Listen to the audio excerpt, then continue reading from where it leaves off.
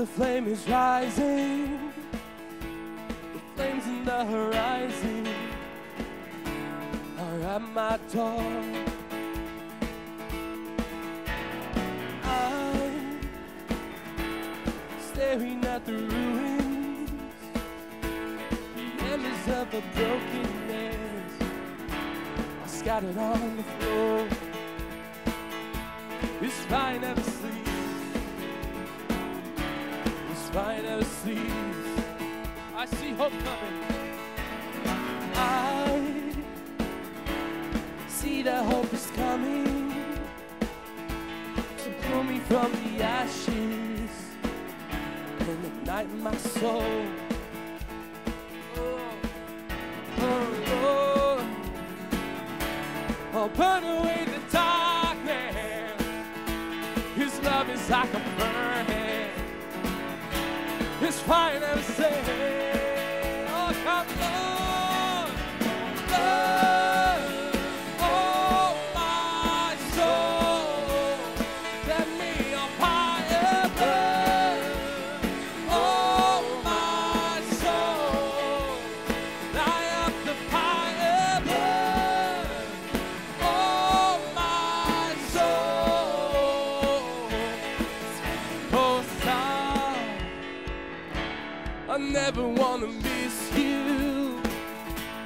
Something new is being born. We were born for this. Yeah. Oh, Lord, we know a day is coming when we look into your eyes and see your fire never sleeps. This fire never sleeps. Oh, no, it's fire never sleeps. Oh, burn, oh, burn, oh, my soul, set me on fire, burn, oh, my soul, light up the fire, burn, oh, my soul, this fire never sleeps, no, it's fire never sleeps. Oh, purify my heart. Oh, purify my heart. Spirit, come and fall. Spirit, fall on us. Spirit, fall on us. Amen. Come on, this morning, just lift a shout. 1, 2, 3, lift a shout.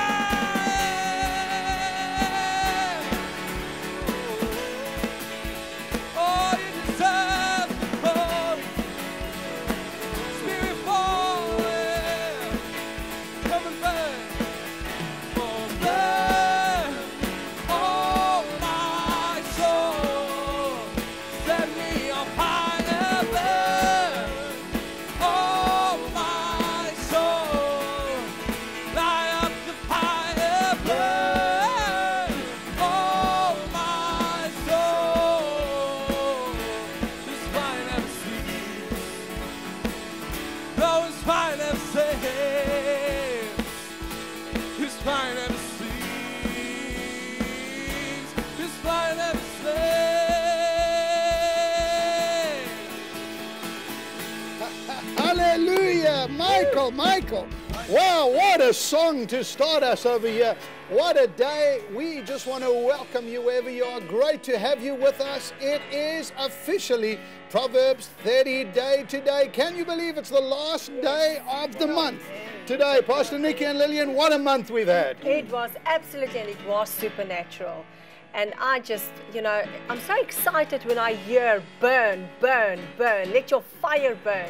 And tonight, your fire, your heart is going to burn for Jesus. Amen. It's attraction for God. Come on. When you are opening up your mouth and you sing, and there's such a vibe in here. I just love it.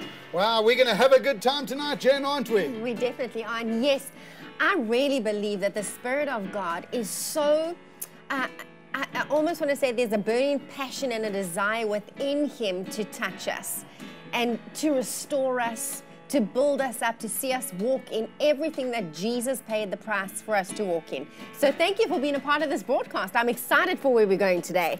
It's going to be a good night. Now listen, wherever you are, come on, Mike, I want you to sing that song again for us, okay? Come on, let's just make a declaration tonight, right at the beginning of the program. We're going to allow the fire of God to burn in our lives. Come on, let's just enjoy this moment right now, and we're going to be back and talking about what's going to be happening tonight as we talk about finances even further.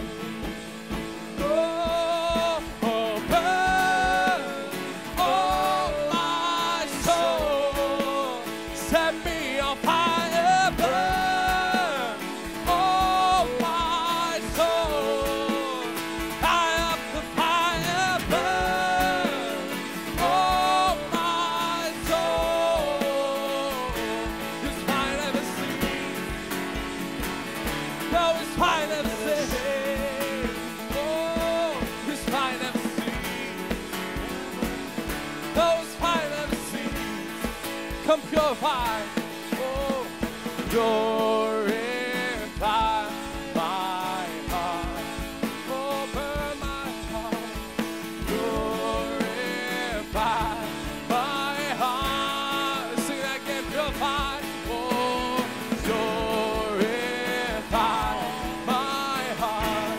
Have your way, glorify my heart. Spirit fall, oh Spirit fall on us, Spirit fall on us, oh Spirit fall, oh Spirit fall,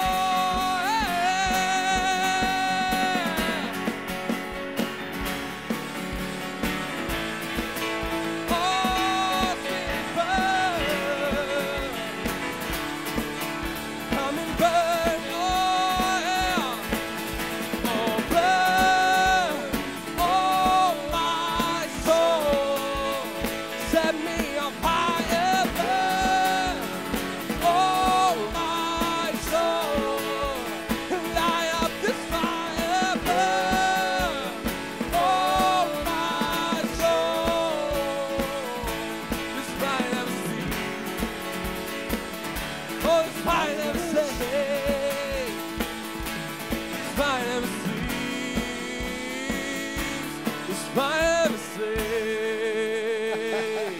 Come on, Mikey and the Faith Band, thank you so much. Absolutely an amazing atmosphere right here in the studio tonight. Yeah, we're in the middle of the week, and you know what? It's family night tonight, wherever you're watching from, but we're going to be speaking to the business people. We're going to speak to families, moms and dads, every one of you, wherever you are watching from. It's going to be an absolutely marvelous night tonight in the presence of the Lord. And, you know, just to kick things off, Samantha, great to have you with us. Welcome, all right, let's give Sam a big God bless you, welcome. And Mike, as he stands in with Matt and Kelly being away for tonight and tomorrow, and they've gone up to visit their granddad and family over this time. And for those of you who don't know, Samantha is Waldo's daughter. All right, so there we go. We got a father and daughter going over here tonight. All right, in the band, and she's got dad's talent for sure, hasn't she? Oh, yes. I'm so proud of her. She's got her mom's looks. Mom's looks and dad's talent. Okay, just as well you don't have dad's looks, but you know, you've got mom's looks, which is a good thing. So great to have you with us. And Mike, thank you so much for that great introduction and that song of the fire of God tonight. Listen, let us know where you're watching from quickly right now. All right, come on, tell us what you believe in God for tonight, where you're watching from. Tell us what's happening in your home, in your life, because tonight the fire of God is going to touch you. I believe tonight we're going to see a shift come in this whole area of finances that we'll be talking on this week, Pastor Nicky. You know, you've been building from Monday, Tuesday, and tonight. I feel tonight things are going to break. Come on. Yes. You know, and the fire of God is needed to do that. It must burn up everything that is not of God. And God wants His people prosperous and blessed. And open your hearts for that. Let the fire of God come and consume you. And as the word of God is being taught, you'll get free minute by minute in Jesus' name. That's right. It's supernatural. I almost feel like I was just praying last night as I was going, just thinking about what happened during the sessions and how the questions just kept pouring in. And I really pray that more than anything, you would have an overwhelming sense of the peace of God when we speak about the subject of biblical finances. Because really, we need to understand that at the whole foundation of this is a good God. He is good. He's not someone who is sitting there with a book, kind of scrutinizing every little movement just in case you did something wrong or you miscalculated something. That is not what this is about at all. It's really about a very good God who is so generous and who has a covenant with His people. A covenant to bless you, to provide for you, to protect you. It's really all about that. And so we have to be very careful that we don't get fearful concerning the regulations and the ins and outs, but that rather we have a peaceful understanding of the word. And that's what I pray more than anything, is that God's peace would really govern our conversations today. That's right. And that His wisdom would flow just from His spirit to your spirit, that we wouldn't get caught up on the little details that actually don't matter, but rather that His spirit would highlight the ways that can unlock you walking in a new realm of His blessing in your life. That's really what we want to happen today. So let's not get caught up in finer details that really don't matter. But as Andre answers your questions, and I praise God for the wisdom that He has to do that. And as we together as a team hear from the Spirit of God to bring understanding, that's really what you need, an understanding of how good God is and how to apply His principles practically, but not in a way that it causes you to get all tied up in knots and confusion, but rather that it comes with an absolute peace and an overwhelming sense of His love for you. That's what we want to kind of cushion and carry this whole conversation today. That's right. After 197 days together, all right, and we're not counting. We just know it's 197 days together. But the thing is this, we want more than ever the love of God and God's goodness to overshadow you. That's what my heart is, that every one of us will step into a full understanding of the Word of God pertaining to this area. And we've taken this time and we're going this week, and the whole month of October is about Opulent October. We're going to talk about financial matters, and we're going to talk about things and the blessing of God through the month. You can't not speak about it. And we're about to cross over. You're about to step in at midnight tonight. You're about to step into your Opulent October. Yes, that's right. And I want you to receive everything that God has for you. I don't want you to be on the outskirts. I don't want you to be watching and longing and wishing something would happen for you. I want you to be in faith with us, to believe that God will do it for you.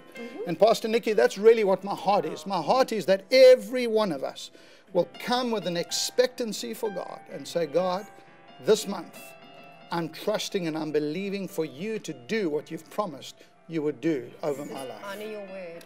Amen. And what you say is so true. We want every one of you to be a part of the outpouring and of the blessings of God. That's right. I've heard a very interesting interview of a tour guide that takes people up to Mount Everest. Okay. And so they're asking this, why do you risk your life taking all these rich people, because it's like $100,000 just to get to the top, and he gets like $7,000 salary. So they say, why do you take all these people up to the top and risk your life for such little money? And his statement was so profound. He says, clearly you haven't been to the top. Wow. He says, because when you see the top, that experience priceless. is priceless. Yes. Wow. And that's what we want to do today. That's so good. We want to take everybody to the top.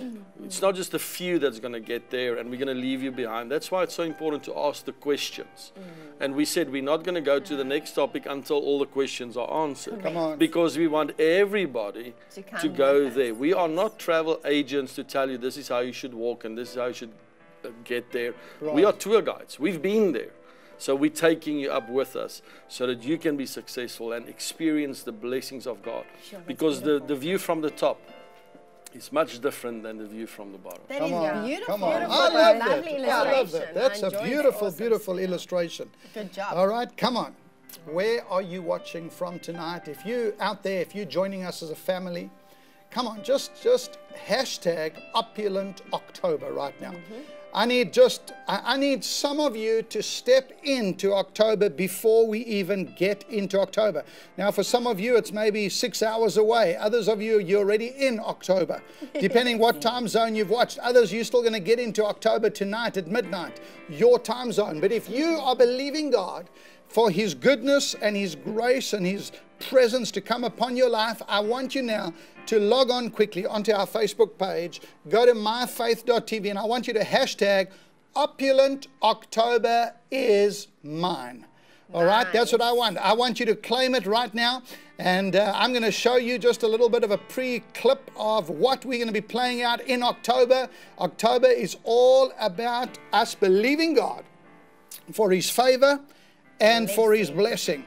And so right now, come on, let's get ready as we welcome Opulent October into our lives. Go for it. Why? You must ask that question. Jesus, why did you become poor? The Bible says that through His poverty, we might be made rich or have abundance. It's not God's will for you to live your entire life on Struggle Street. He wants you to leave Struggle Street and live where your life means that you can have the resource to do all that He's put in your heart to do. They say a truly rich man is whom his children run to him and his hands are empty. The question is not how many seeds are in an apple, but how many apples are in a seed.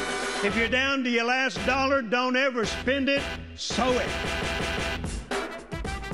If you will get God's will and God's purpose and God's anointing and God's vision for where you are, there's acres of diamonds right where you are. Because if Jesus is there, victory is there. If Jesus is there, provision is there. If Jesus is there, favor is there. No cross, no crowd, no press, no oil, no trial, no triumph. Prosperity is not God meeting your needs. Prosperity is God lifting you to a place of kingdom wealth to meet the needs of your generation.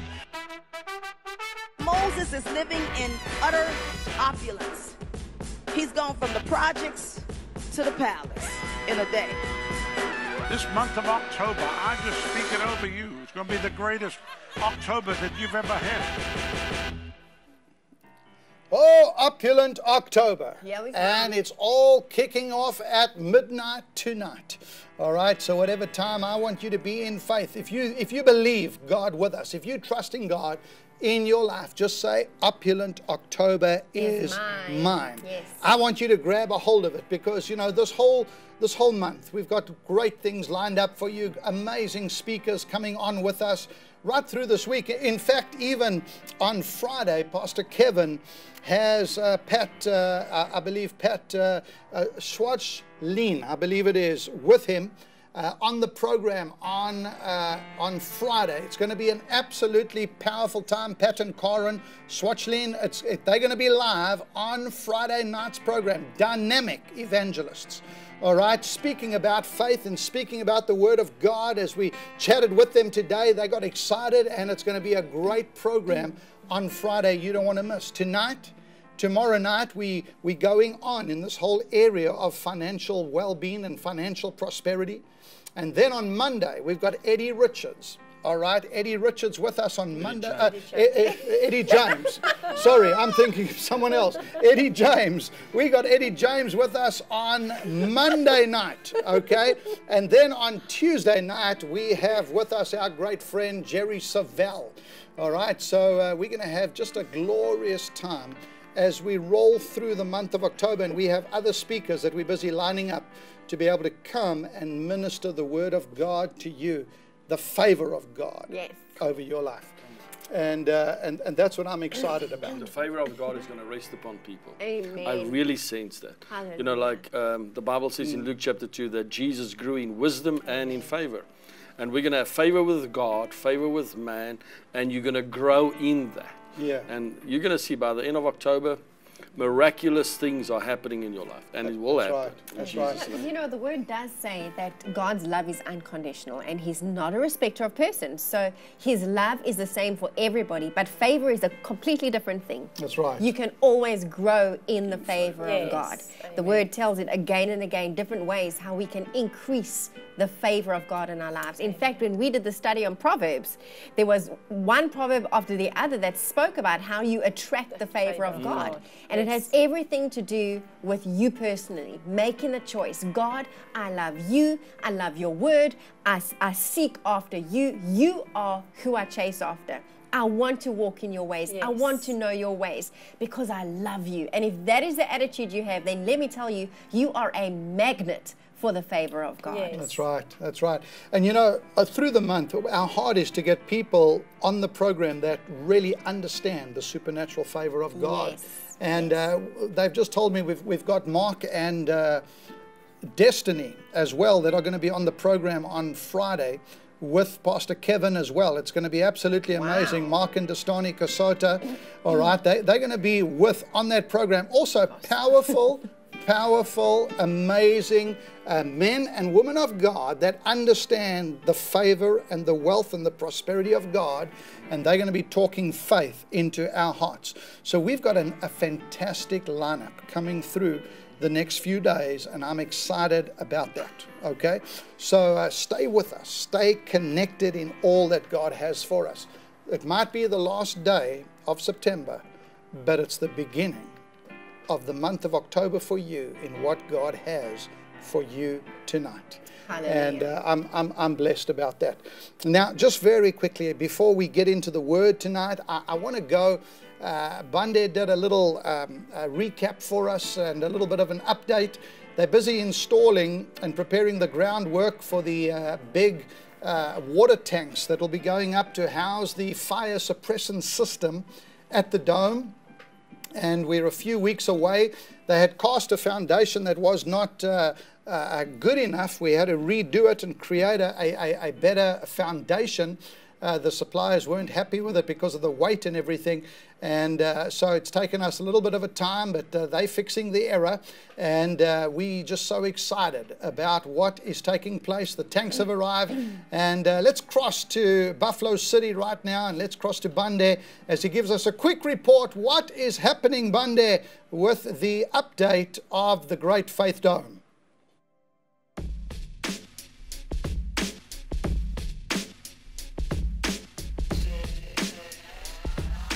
Another Faith Dome update right now, but right now we aren't in the dome. We're actually right there near the tankers, or where the tankers are going to be. As you see behind me, all the construction stuff for the tankers is being prepared and laid out for a future date where they're going to be putting the tanks all together. So excited for this project that's happening. Right now, though, I would actually like to invite a new friend of mine, Bertram, who's from Decker Projects. Bertram, come join me here and tell us more about what you guys and your team are doing right now.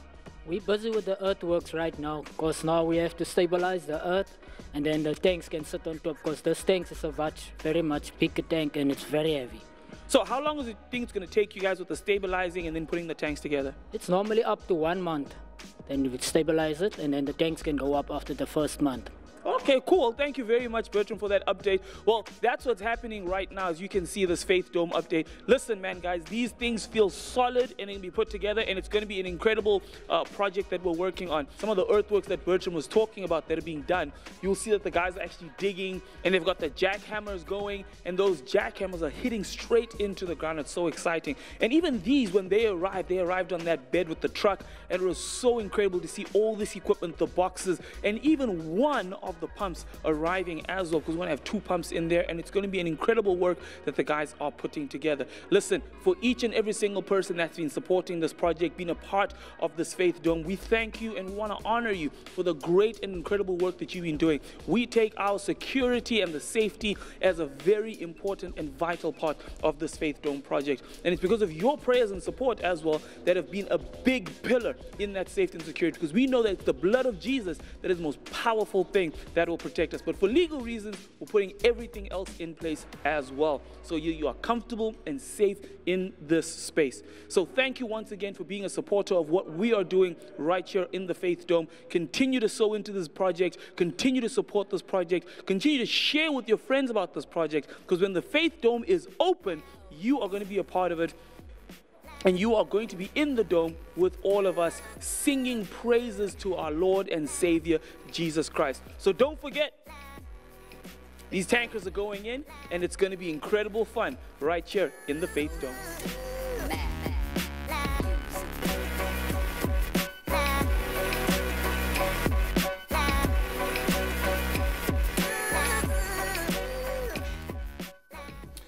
I never dreamed in my wildest dreams we would have to provide tankers to house enough water on site to be able to quench any fire over the Great Faith Dome. Crazy. And I'm not talking of a small tank right there. There are 2 of them going in.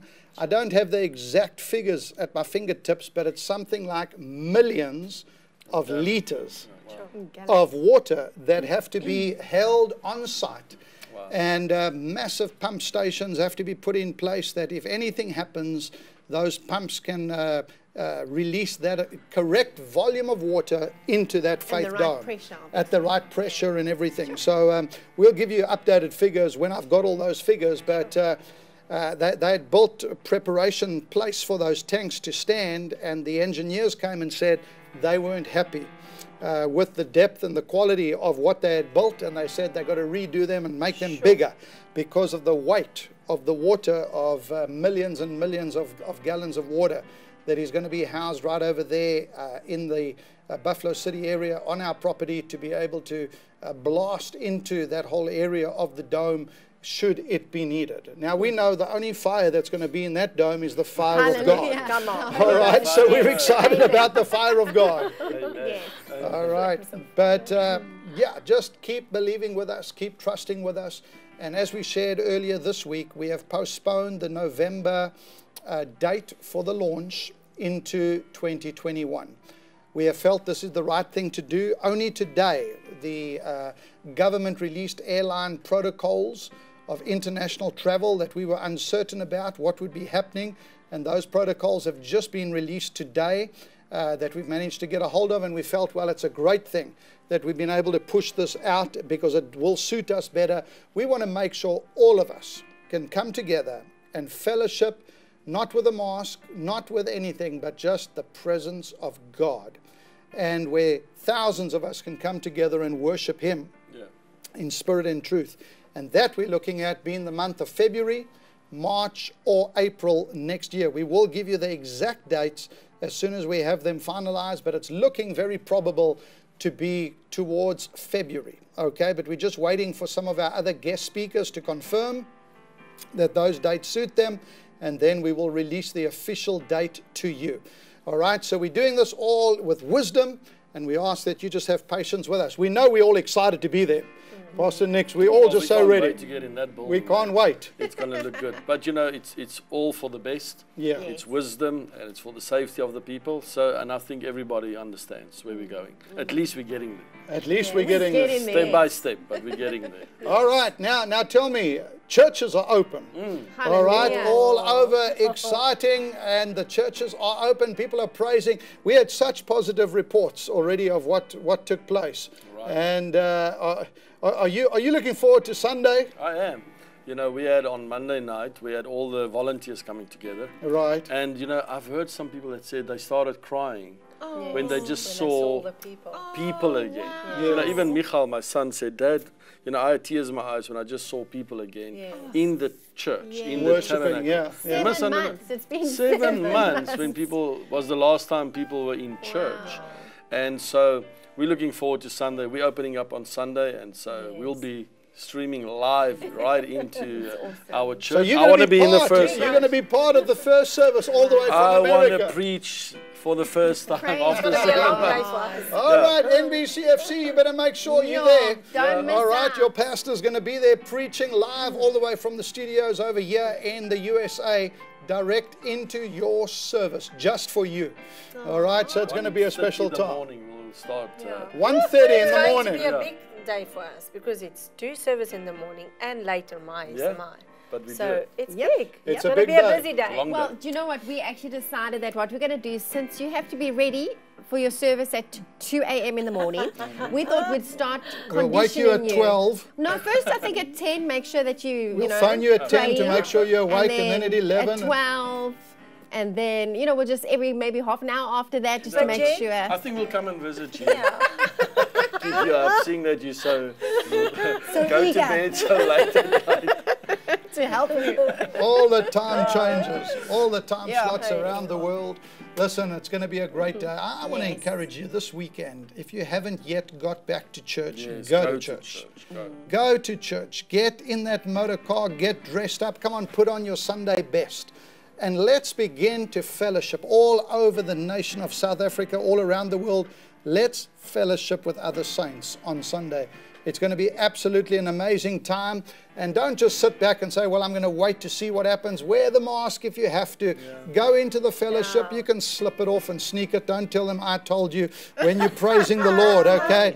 And if you want to shout out and praise the Lord, just slip it off. Say, praise the Lord, and put it back on. Do whatever you need to do, okay? But come on, we're going to have a glorious time. And NBCFC, you better make sure you are there. Your pastor and Lillian's going to be with you over there. There were so many comments. I think it was the day before yesterday when we said, what did you do? It was on Monday, obviously, when we said, what did you do this weekend? And when I went back and I watched all the comments of the amount of people that said, we were back at church, we were back at church. So praise God It's for like that. the people of God. I said to Lillian this morning, it's like, imagine how the children of Israel felt after 400 years. Yes. Going out and to build a tabernacle for God. Yes. I can just imagine that excitement, that drive to say, we going back to build a tabernacle for God. You know? Place of worship. Place Come of on. worship. Come Well, on. I guess the That's same right. as with David, you know, when they had to recapture that ark and Right. get back to the place where they could enjoy the presence of God together, and how he just danced in the streets. Amen. Just absolutely free and delighted to be in the presence of God again. So it's actually something that's gone through history. So we're going to make sure that just doing the NBCFC are same all thing. dancing in your undergarments, all right, on Sunday. All right, the whole I church. knew this was going to go the wrong way. NBCFC are all together. What have you got to say to them? I'm going to walk with my camera to Pastor Andre and Jenny's home and just wake them up at 2 o'clock so that they can greet you, NBCFC. We will be in our undergarments at that hour. That's all I can promise you. But, you know, they're telling us over here, they're saying, Pastor Nikki and Lillian, just sleep in the studio. All right, just sleep in the studio. And Haley says, why don't you just sleep in the studio? Come on, it's going to be a great time. Sunday morning. Yes. All right, for those of you that have not yet been back to your local church, I want to encourage you, get back into the flow and get back into what God has for you. Sundays are a place where we gather together. And we're just so excited. You know, our local church has been meeting Sundays, Wednesdays, Fridays. We're going to increase it even.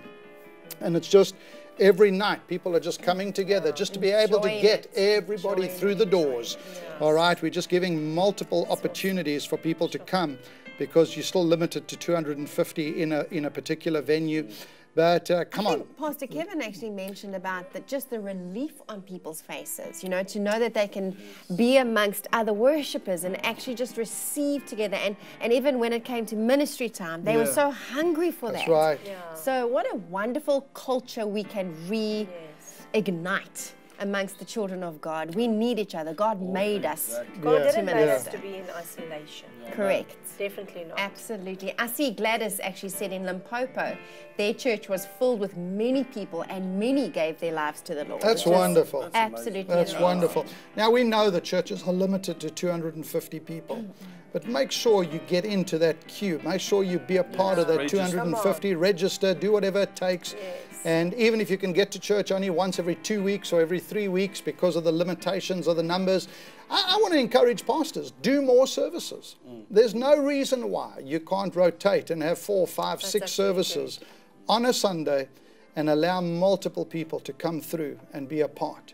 All right, so this is what we're doing, and you can do exactly the same thing because people need to worship. People need to come together. That's the power of the covenant relationship of who we are. There's nothing like praising and worshiping the Lord. I mean, even here in the studio, when Mike gets going, it's like, wow, we're here. It's so awesome. We're in the presence of the Lord. We are ready. It's wonderful. Okay? So I want to encourage you, get to church on Sunday. All right? And become a part of that. Now, tonight, we ending September. We're crossing over into opulent October. We've declared that God's favor, God's blessing, God's goodness is coming on your life. Yes. Amen. In a supernatural way. And I want you, we started and we've spoken this week, and we've had just a few moments where we've been talking, and we've been sharing around certain things that pertaining to financial principles. I want you to understand, tonight we're going to talk a little bit further. Last night you said we needed to carry on. If you're still in agreement, type there, #carry on. All right, I want to know, are you in agreement with me to carry on? Because we want to carry on with this topic. We want to talk about it. We want to bring wisdom and insight into your lives. Remember, in the natural, the seed waits for the season. But in the supernatural, your season is waiting for your seed. In other words, when you sow, it automatically becomes your season. Hallelujah. When you sow, you bring your season into pass. And tonight, we're going to do something special before tonight's out. We're going to have an opportunity to sow an offering to invite our season of opulent October to start tonight. That's great. That's what I felt we needed to do before tonight's out, Pastor Nikki. And we need to get a seed ready to put it in the ground. And there's going to come a moment where we're going to do that together as churches, as ministries, as people all across the nations of the world. We're going to have a mass opportunity in a few moments where we are going to sow a seed, and then we're going to break bread together, and we're going to receive the cup and the bread, and we're going to commission October to be blessed, to be favored, and just to see the prosperity of God come on our lives, and every single one of you that have walked this journey of 196 days already, every single day. And I'm just so excited about that, okay? So that's what we're going to be talking a little bit tonight. If you say carry on, we'll carry on. Come on, I need more of you. If you're saying carry on, we want to carry on, okay? Because we want to talk and we want to answer questions. But just before we do, I want us to worship, Mike. And I want us to, just set the platform. We're going to sing and worship just with one song.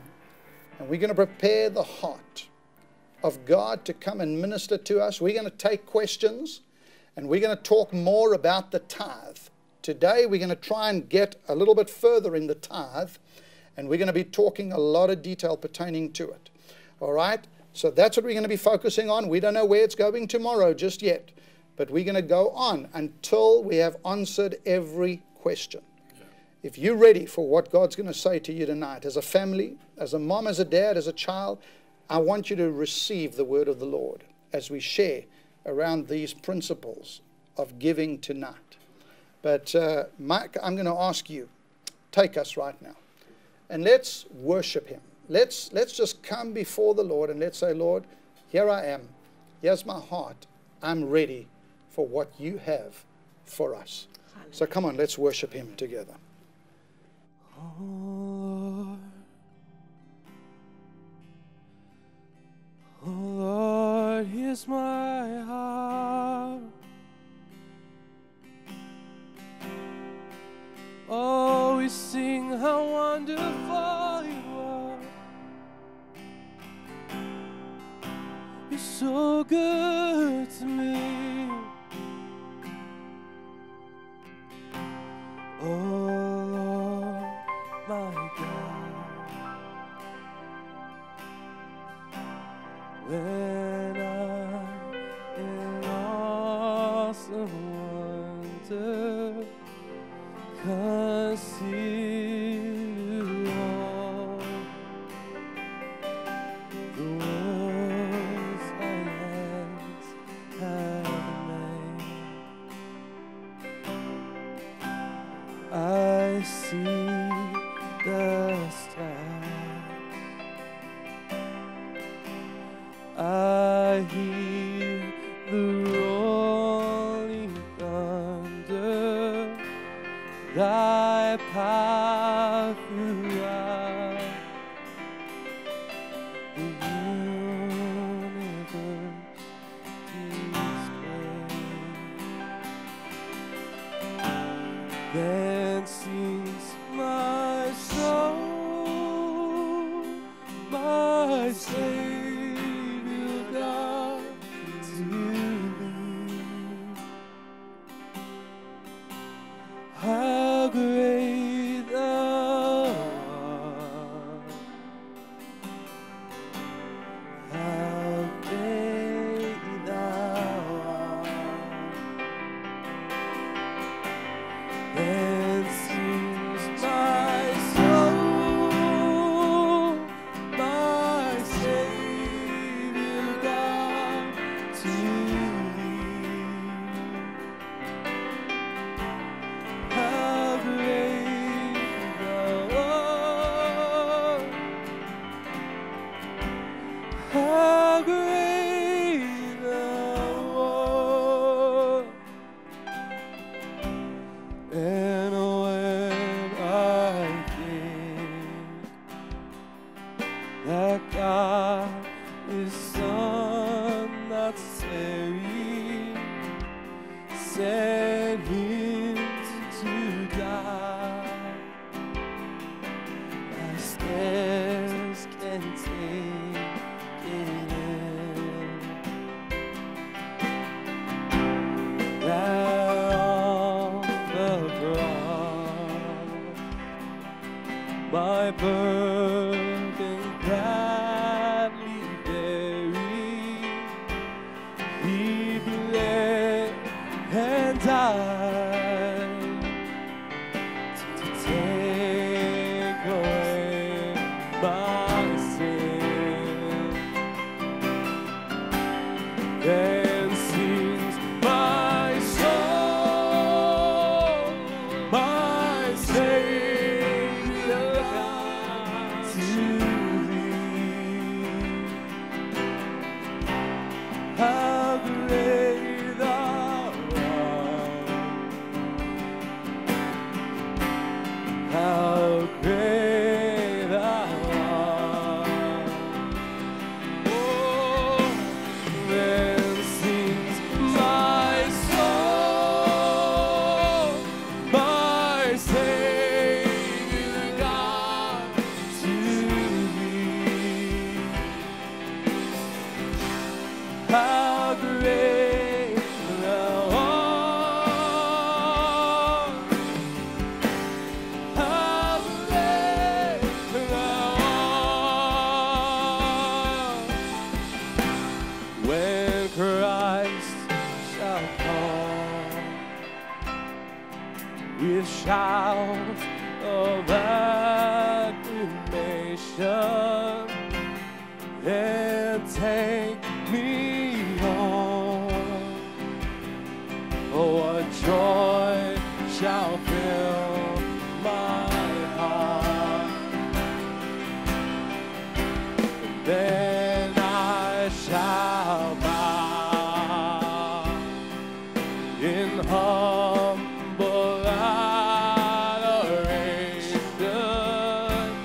and there proclaim, oh my God, how great thou art. Then sings my soul, my Savior God, to thee. How great thou art. How great thou art. Oh, then sings my soul, my Savior God, to thee. How great thou art. How great thou art. Oh, how great. My God, how great you are. How great you are. Oh, how great. My God, how great you are. How great you are. How great you are. My God, how great you are. How great you are. One more time, how great. My God, how great you are. How great you are. Sing hallelujah.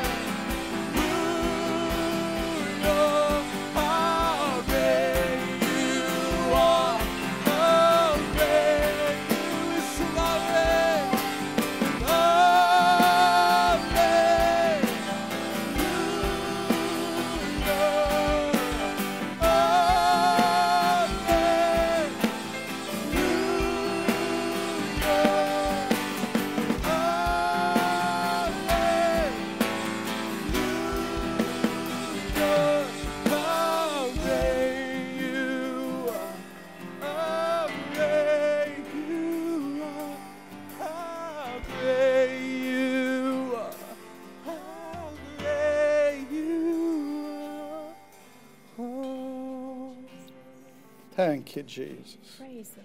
Hallelujah. Father, tonight release your word, your presence.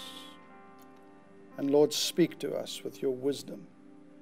In Jesus' name. And everyone said, Amen. Thank you, Mike. Wow. You know, He's such a great God, but yet He cares for you and for me. Every detail. He has our well-being in His mind. And I was thinking about that this morning, and I thought that's a great place for us to start. That's good, yes. Is this. You know, people have argued, people have criticized, people have a lot to say as soon as you talk about money. And I just decided this week we're talking about it. Whether people criticize, whether they argue or not, after 196 days, we have the right, I believe, to be able to share some principles with you. From God's perspective. From God's perspective, because He cares for you. Yes. He wants to bless you. So much. Yes. I mean, I'm thinking of that scripture that says, what father, when his son asked for bread, would give him a stone? Yes. How much more does your Father who loves you in heaven understand this? He has your well-being at heart. God wants to bless you. Yes. But when it comes to the area of financial blessing, He's paid the price on Calvary. He's done what He said He would do, that we can walk in victory in every area of our lives. Body, soul, spirit, finances, every area is going to be blessed because of what He's done on Calvary over 2,000 years ago. And so tonight, I want us to get back to the tithe. I want us to talk a little bit more. Pastor Nikki, Lillian, there were just so many questions that came, and people are asking us, yes, so many of you saying, please carry on, carry on, carry on. If you want us to carry on, just say carry on, and we're going to carry on. But on the Facebook feed right now, if there's a question, now we're going to keep the questions pertaining to the tithe. All right, it's very important, and I want you to understand this. We're focusing on the tithe. If there are any questions that you have pertaining to the tithe that we have not yet answered, we have a list of them already. We're going to attempt to go through. And we've got just on an hour. We want to try and get as many questions in as we can, and we're going to share around these questions. And I want to ask you, wherever you are, I want to ask you just to pose those questions right now. Go to the Facebook feed, myfaith.tv, and ask the questions now. Okay? It's open platform for you to ask those questions. We're going to read them. If you pick up any good ones there, guys, please hold them as a panel, and we are going to just get going in what God has for us. Okay? Let's kick off. Roshan asks the question, Pastor Nikki, is it possible to pray for a release in my finances? It feels like my return is stuck. All right, what would you say to Roshan? Yeah, well, money works in, obviously God knows our needs. Yes. Yeah. And we can ask whatever we want and He will give it unto us, you know. But I firmly believe that finances works in the realm of giving and of receiving. I can't really find a scripture that says pray for money. It says He'll supply your needs. But that's about that. Yeah, the rest of the Bible is given, it shall be given. There's an action to giving. Yes. Right. And miracles as well is not in the realm of finances. Wisdom is, decision making is, good management is. Miracles is for deaf ears, blind eyes. So you have to get out of the realm of, I need a miracle in my finances, into the realm of blessings. That's very good. Where you can live successfully and live in the realm of blessings. We can't live from miracle to miracle. We have to live in the blessings of God, what you were saying, the abundant blessings of God. So yes, we do pray, Lord, send us a breakthrough, send us finances. But if I don't put seed in the ground, if I don't have my tithe ready, I really don't have that prayer backing. You know, I have to do something. Faith without works is dead. So like I said, I can't really find a scripture in the Bible that says pray for money. Yeah. You have to do something. And wouldn't a lot of it have to do with practical wisdom as well? Because I find a lot of times people kind of just think, if I just do these principles, then everything is going to come fine with my finances, when they're actually getting into debt or they're not wise with the way you're spending. So, you know, when there's foolishness in or bad stewardship in our finances, we can't just expect, you know, a quick fix either. So I think everything goes hand in hand. Just the same as if you believe in God for divine health, you're not purposefully going to go and, you know, do things that are going to compromise your health. You know what I mean? You're going to eat properly, you're going to exercise properly, you're going to do things that take care of your body. Yes. You don't purposely go out and just mishandle your body. So just the same when it comes to our finances, we have to be proper stewards of our finances. We have to be wise in the handling of our day-to-day finances. There must be budgets put in place. We must be wise with not getting ourselves into debt or getting all the credit cards, or, you know, there's day-to-day wisdom, practical wisdom with our finances that has to be in place. And when we apply the Word of God and the principles of God to it, then the miraculous is you know, it's going to happen. The supernatural blessing of God does happen. But I really think, Andre, that is so important to understand that people can't just get themselves into debt and then just want a quick fix from God and think, now if I suddenly tithe, everything's going to come right. It doesn't come by falling under the power. That's right. Maybe I should just add. Yeah, yeah. And Pastor Andre and all the viewers, just hear my heart, you know. If prayer is the answer for financial miracles, then every intercessor on this planet should be multi-millionaires or billionaires. And most of the intercessors I know doesn't even have jobs. And so prayer doesn't, prayer works. But in the realm of finances, there's other principles that needs to work with prayer, if that makes sense. You know? In order for your financial well-being to move to another level, there is only one thing that governs it, and that is the principle of seed time and harvest. Without the principle of seed time and harvest operating in your life, you will never be able to grow. And I want to talk about that a little bit tonight, because that's an important thing. You see, Hilton here asks a question. Says, my gross salary is $12,000, but because of loans and deductions, all I get out is $1,000. So if I had to tithe, so I tithe on the 1,000. If I tithed on the gross, I would not have enough to cover even the 10%. Please advise. Hilton, here's the problem. The problem is you've got yourself into debt. Yeah. You've got yourself into a very difficult financial position, and you are using your debt, your encumbered debt, that you are taking from what is rightfully God's to service your debt. Okay? Now, Pastor Nikki, we're going to deal with debt in the next day or two or next week. All right? So, Hilton, I want to defer this question until you've heard what we deal with pertaining to debt in the next week. That's good. All right? Because it's a very important thing that we want to teach you. The key principle for you is to get out of debt.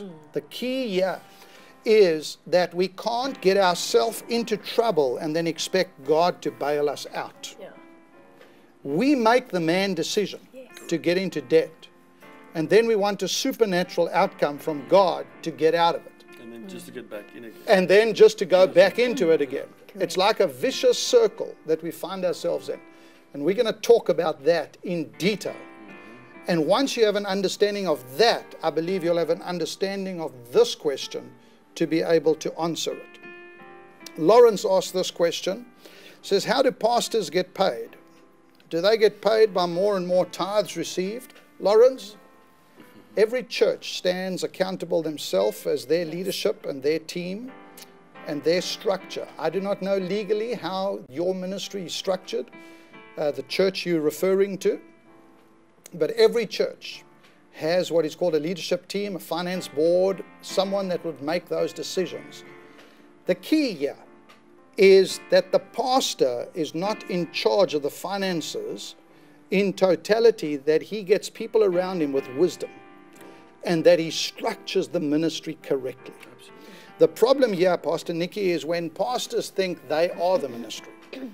All right, and when they put themselves in a position where they run their own private bank accounts as the church bank account, that's a no-no. Yeah, that's illegal. All right, that is not legal.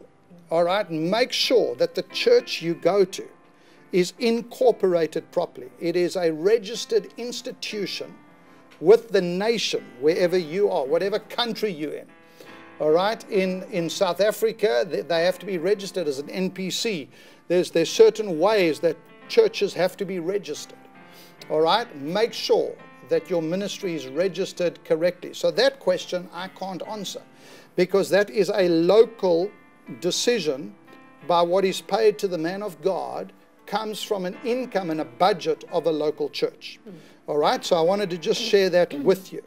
Okay? Now, Patricia says, may I tithe from the funeral insurance claim? Okay, may I tithe from that? Patricia, I want to answer this question again. If money comes to you, however it comes, your heart needs to be, God, I want to tithe on it. That to me is the key. It's not about, is this an insurance claim or a funeral claim or whatever. If money comes to you from whatever source, it is called income. And the Bible says, bring all the tithe, the tenth of the total income that comes to you. All right? That's what you need to tithe on. And that question is for everybody out there. Because so many questions are being asked and people are saying, well, you know, do I tithe on this? Do I tithe on that? You know, Jen, being in business, and we're going to talk about businesses in just a few moments, because I want to get through some of these other questions quickly. Being in business, there's a way to tithe, and we're going to talk about that. But as an individual, all you have to do is, am I blessed with this? Is this extra? Is this an income to me? Correct. If it is an income, then I want to honor God Amen. with that tithe, Thank you, and I Father. want to bring it to Him Yes. and say, Lord, you've done it this way. I have seen, when we have been faithful tithers all these years, we've seen checks come in the mail. Yes. We've seen Avenues we couldn't have avenues that we imagined. could not have imagined, that just God blessed us Yes. as a family. It's supernatural. All right? Yeah. And what you have to do is you have to break of that and give Him the tithe. Is that, what would you want to add something I agree 100%. Whatever the resource or the income source is, whether it's a policy, in a state, whatever, make sure you tithe of that. Yeah. God has opened that door for you. God has given you favor to have that policy paid out or whatever, and just receive it, give your tithe, and you will always have an open door. For me, it's always about the open door. Yeah. You know, even if you get a bonus, like at your workplace, you get a performance bonus or 13th check, whatever, tithe from that, because it enables next year to happen the same. So you create an open door for that avenue to come in. So if I sow, let's use an example of a bonus that comes in, I take that bonus, I sow 10% from that. That enables me that next year, same time, I can have another bonus. Yes. That's right. If I block that thing, I always tell my staff, if you get a bonus, a 13th check or whatever, tithe from that. Because it enables you next year Come on. to have another bonus. You're the only one that blocks it. Yeah. You know, and so whatever, doesn't, if it's 10 Rand, $10, whatever, you make sure $1 goes to the Lord. That's it. Yeah. Non-negotiables. You know, one of the things when I've been teaching on tithing, one of the things that has always blessed me, and an example that I've always used, is a gentleman came up once to me and he said these words. He said, Pastor, would you pray with me? I can't afford to tithe anymore. I said, what do you mean? He said, I used to be able to tithe, but now I can't afford to tithe. I said, explain this to me. He said, well, I used to earn 1,000 Rand a month, and I could easily take 10% and tithe. Now I'm earning 10,000. I can't afford to tithe. Now here's the problem. You see, he never grew with his giving. As he got more and more, he started to use the more and more and not grow with your giving. You see, it's the same percentage. Yes. And it has to go right through. So I said, would you pray with me? I said, yeah, I'll pray with you. I said, are you sure you want me to pray? He said, please pray with me. So I said, let's pray. So I took him by the hand and he closed his eyes like this, and he thought, I'm going to pray this very supernatural prayer. And all I said was this. I said, Lord, you hear the cry of the man's heart. He wants to be a tither. I ask, will you reduce his salary with immediate effect back to 1,000 Rand, that he can be a tither once again? And he stops and he opens his eyes. He says, what are you doing? I said, I'm praying for you. Yeah, but you're praying a reduction of my salary. I said, I would rather you earn 1,000 Rand and tithe than earn 10,000 and not tithe. Yes, rather be obedient. Rather be obedient. Because what he doesn't understand is that the 1,000 Rand tithe principle is what God began to see as an increase in his life as he gave his offerings over and above that. God supernaturally blessed him, and suddenly he stops giving to God. Here's the principle. Don't ever stop your source.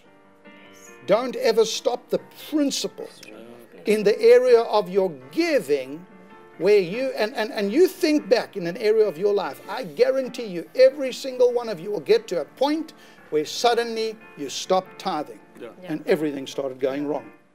Okay, it all just started going, mixed up. Why? Because you weren't consistent. You were not consistent.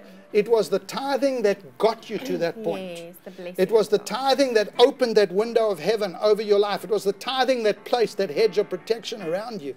And then you suddenly think it's all about me and it's no longer about God. That's the downfall. That's the problem area. Don't ever get there. All right? Always be at the place where you are always in a constant position of, God, I'm bringing to the storehouse the goodness. God, I'm bringing my tenth into the storehouse. So I just want to quickly jump in here because I'm seeing all the questions that are coming at the same time. And a lot of people have said, what if now we didn't know about this and now there's debt? How do we then make right? But we are going to touch on, we're going to speak about in later programs about debt and how do we tithe even when we are swallowed in debt, but we want to make our way out of it. We have got personal testimonies on that as well. So we're definitely going to get to that.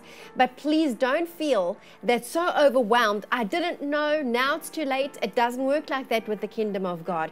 God is a good God. And at any time where you've seen the truth and you want to make a change, all you do is repent. That's what the word says. You change your mind and you start to do things the way that He has. So any income, again, that comes, you take a percentage of that income and you give.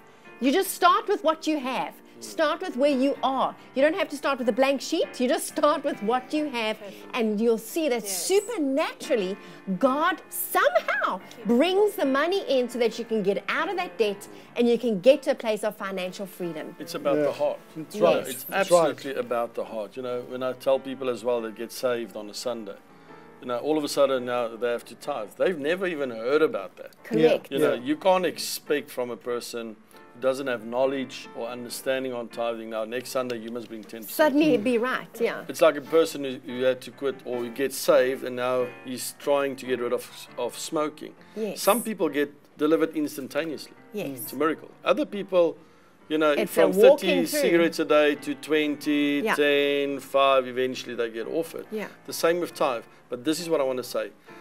Let your heart be so true to God to say, I'm going to start. Yes. That's right. Even if you start with 1%, yes, it's not the full tithe, but you start with saying, this is my tithe. Yes, it's 1%, but next month will be 2 and 3, because your heart is right and you focus on that. Yes. Once you focus, where the attention flows, the power flows. Yes. Get the attention right, get the order right in your finances, and start somewhere. Just like Pastor Jen said, start somewhere. Yes. Begin. And God's going to cause money to come this month to you to test you. Yeah. I said to them, right. I asked him this, why did you put Malachi 3, verse 10 and 11, you know, 6, 7, 8, 9, and 10? Why did you put it one chapter away from the New Testament? It would have made my job easier to explain. Exactly. This is New Testament. And God said to me, says, it's all about the test. Yeah. It's just the test of the heart. Because He says that, test me now. Test me in this and prove me in this. And He will open the windows of heaven for you. So just start somewhere. Amen. The next time somebody brings something to you, you take a 10% of that and bring it to the house of God. And you'll see how it will increase. Amen. Marquette's asks, do pensioners pay tithe? Absolutely. Any income. Any form of income. Yes. If it is income coming into you, whether it's a pension or anything that is coming into you, you pay tithe on that. All right? Very, very important. Now, Rihanna says, I have a non-profit that runs on donations. How do I tithe from it? Very simply, 10% of all of your donations that come in. Rihanna, I want you to understand, you take 10% of that and you sow it into other non-profit entities, other ministries, other churches, places where you believe your non-profit is spiritually fed. Let me give you an example.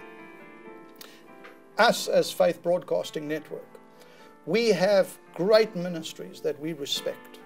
We have ministries that we sow into, we tithe, and we receive the blessing of those ministries on our life as a non-profit ministry, this non-profit, Faith Broadcasting Network. What do? We give. We give to men of God, churches, their ministries. We sow to other organizations. We sow into mega ministries all around the world. Where I ever see an anointing on a ministry and I say, Lord, I want that anointing on this ministry, we sow into it. All right, so understand that. Then we also have our benevolent fund. We also have our income that we receive that goes into Faith Cares, and we give and we sow a lot into the poor, and that's a different form of giving. And then we also plant seed. That's the beautiful thing, and we're going to talk a little bit about that in the days that lie ahead also, where we take seed and we plant it over and above the tithe, over and above the 10%. We give it as an organization because we want to see the blessing of God come on this organization. And this exactly the same for you. Won't you just, because I was just thinking of Rihanna and her question now as well, won't you mention again, you spoke about those three things. I know that for you it's probably difficult, some people it's difficult to do that straight away, but how you spoke about every income that comes into your non-profit, whatever income comes in, then immediately 10% went aside into a seed account to use for a tithing, and 10% went in for your savings and 10%, remember, for your giving. Do you want to just reiterate that? The thing is, every church has to establish for themselves how they want to do it. Right. I'm telling you how we do it. Right. Okay, and you go before God as a leadership and as a church, as an organization, non-profit organization. What we did is we run our books on 70%. 70% of everything that comes in is how we operate. 30%, 10% goes into our savings to help us for when we need certain things. 10% goes in as our giving account to be able to give and be a blessing. And 10% goes as our tithe account. All right, so we tithe 10% and we give 10%, which is 20% off every single rand or every single dollar that comes in. That's how we do it. And then we take 10% of that and we put it into savings as well, to keep it for those times we need equipment, we need an emergency fund to be able to do something. And it's been good steward of what God has entrusted to you. So that's what you need to do. So as an NGO, you don't ever listen. Can I say this? And I want to try and paint this picture very clearly to you as a ministry. Don't tithe downhill. Tithe uphill. Come on.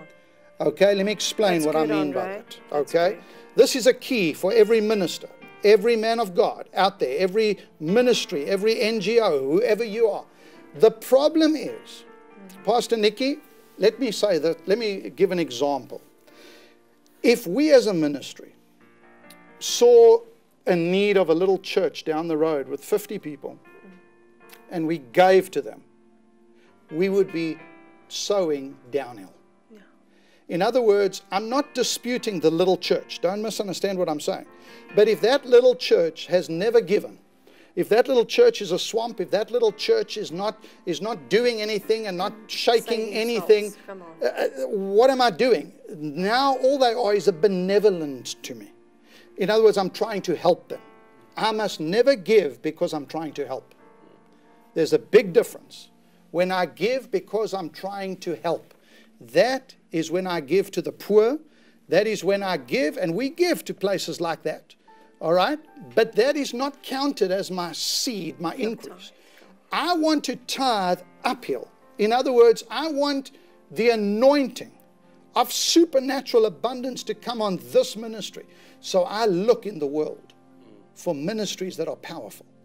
For ministries that are carrying the anointing of the supernatural. For ministries that are operating in like what we are doing. For ministries that are exploding around the world, that have a world vision. I love looking at ministries that are global ministries that we can get behind, that we can support. When I look for a ministry where to give, and this is a key for every NGO out there and every church and every pastor, I look for a ministry that is winning souls. Yes, first and that's foremost. The very first thing. Yes. The first thing I do Amen. is I look, are you winning souls? Yes. If you don't have a soul count, if you're not winning people to Jesus as a ministry, I don't want to give to you. because my seed is just going into empty ground. Yes. I want my seed to go into ground that is multiplying. Amen. The second thing, my seed must go further. So when I give to you as an organization, are you a giving organization? Yes. Those are two important keys that I look for. And then I look and I say, Lord, what is the anointing on that ministry? Because when I plant my seed, and tonight we're going to plant our seed into this ministry and into every other church out there. Yeah. But when I plant my seed into that ministry, I want that anointing of that ministry to come on me. Amen. So if it's an evangelistic ministry, I want the anointing of souls to come on me. Yes. If it's a supernatural ministry, moving in the supernatural, I want the healing power of God to operate through Faith Broadcasting Network.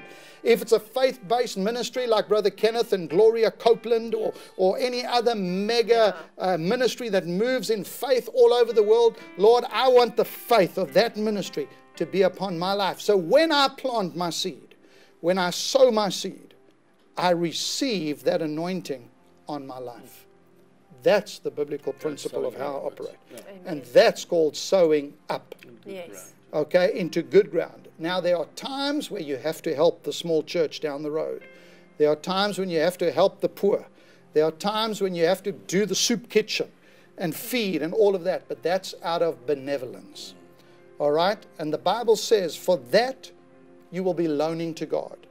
In other words, if I give $1 million in to help somebody, I will only get the $1 million back. And I won't forget, the other day, there was when I say the other day, a few years ago, all right, because a day is like 1,000 years in the eyes of God, in my book.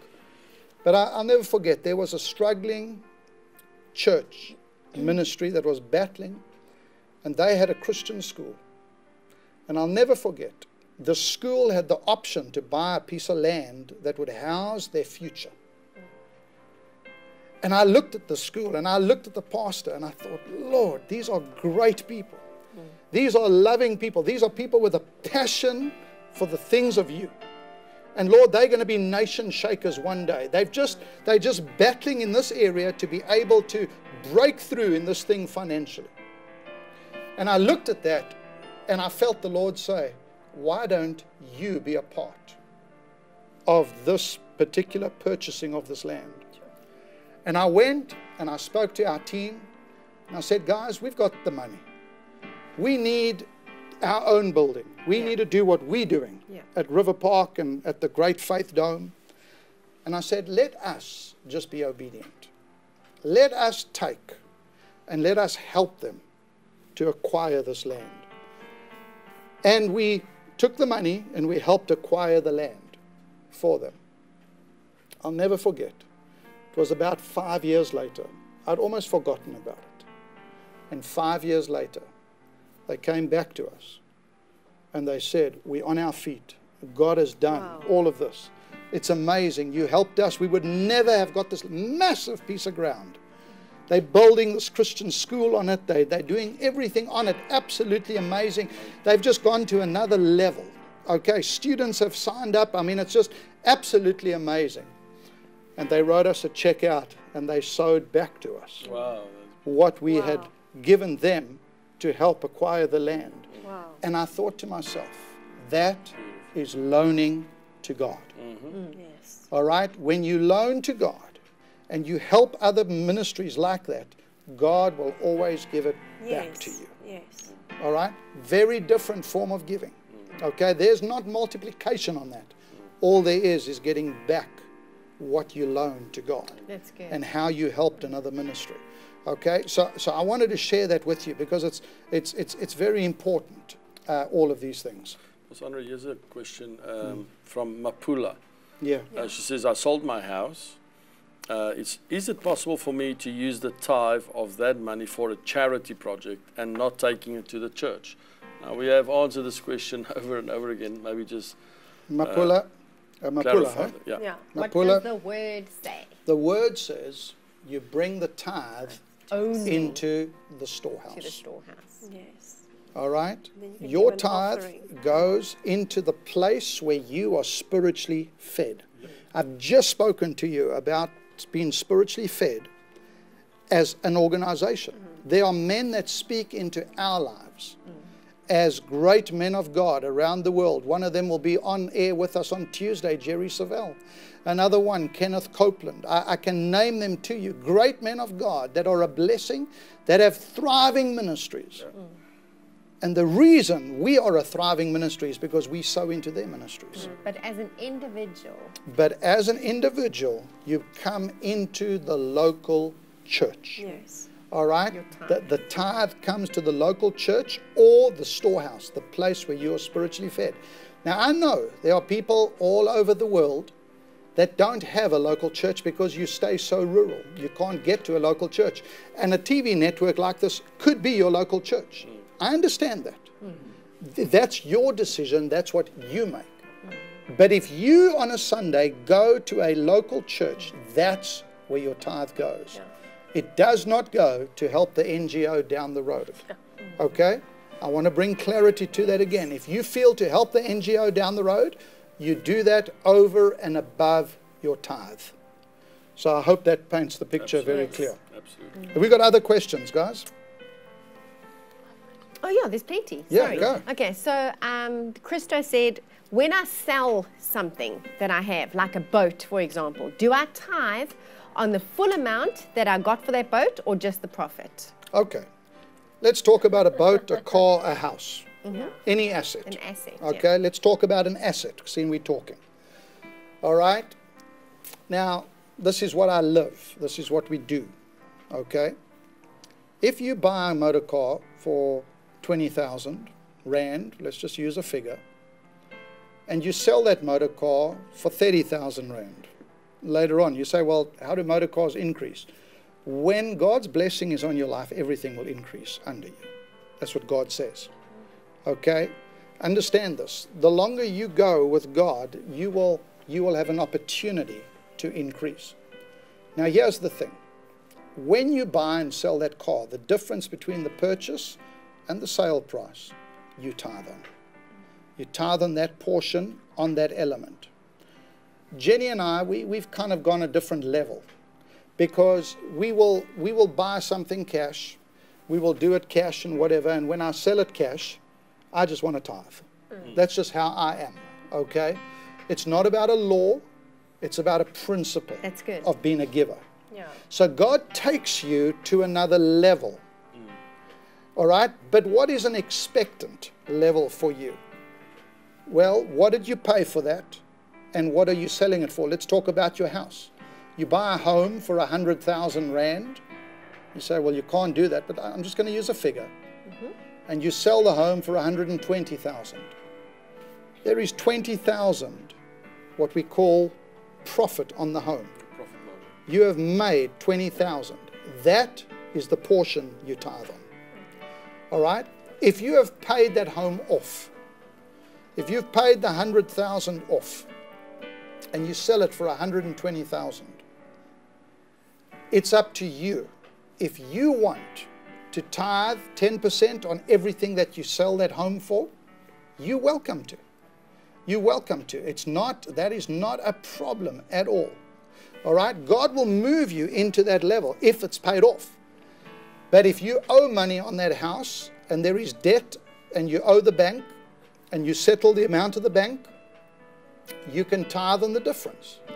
There is a place that is giving you a flexibility where God says, okay, tithe on the gap, tithe on the profit of it. That's good. All right? So let's talk about business at this point. That's good. Okay? Because I see a lot of people are asking for the business advice and saying, please tell us how we tithe on our business. Yes.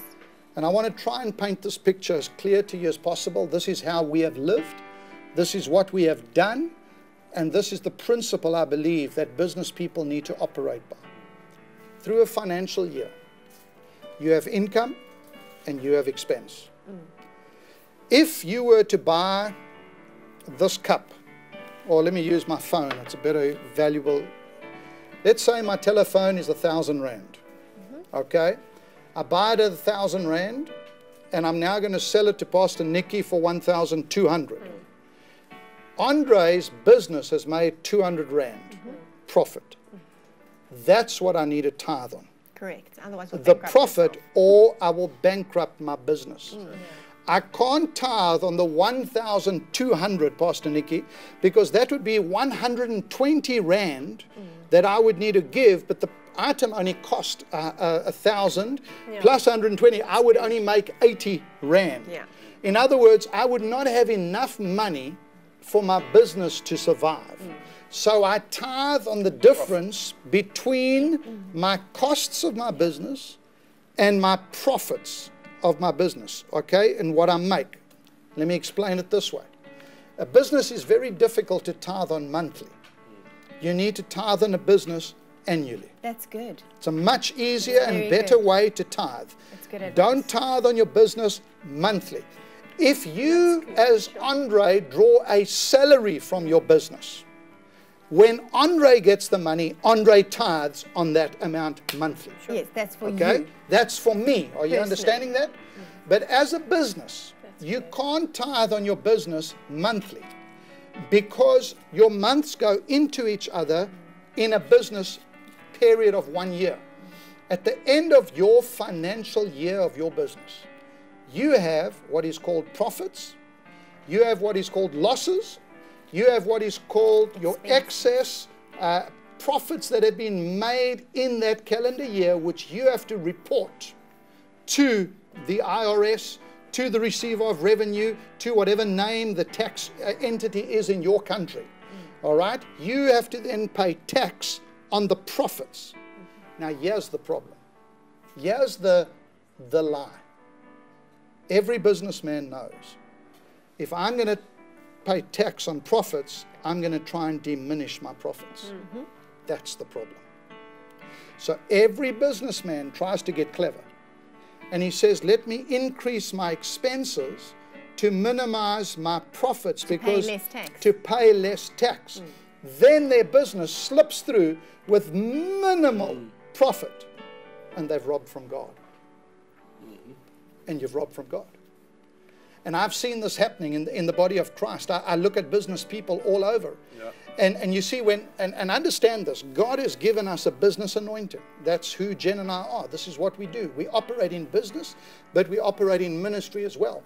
And the Lord spoke to me 25 years ago. He said, Andre, understand this. My business people are robbing me because they're trying to inflate their costs, to minimize their profits for tax.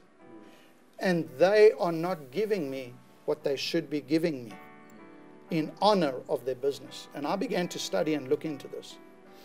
There is a businessman that I'm just going to refrain from a name that we know personally, that is in our fold, and we work closely with. This businessman, every single year, without fail, at the end of their financial year, has made a profit. And how do I know that? Because every single year, our ministry gets the check of 10% of the profit. And let me just tell you, that check can go into big 6-figure, 7-figure digits because they have made the decision that they would not try and increase their expenses to minimize their tax. They would rather pay the tax on the profit to honor God and say, God, I'm bringing you my first fruits, my tithe as a business. So do they pay tithe after they paid the tax? No, they pay tithe on the straight on that profit. So let me explain it this way.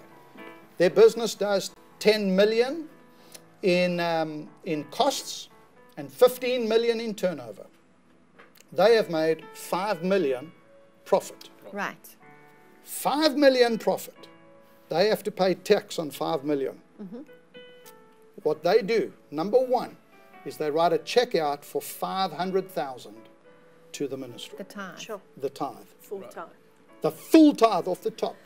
Then their business has to pay 21% tax or 27% tax or 30%, depending on whatever tax bracket they're in, they have to pay that.